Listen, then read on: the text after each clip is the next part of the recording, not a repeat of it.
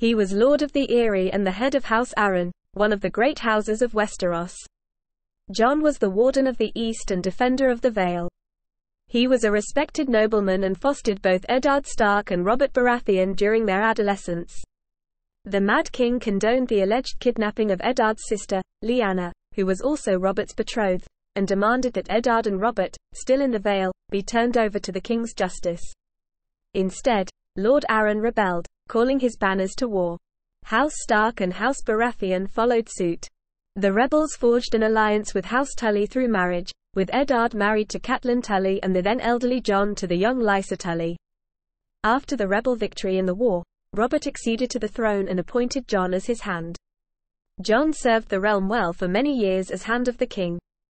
Indeed, Jon Arryn was essentially the man really holding the realm together for the next 17 years, while Robert drank, ate and whored his way through his reign.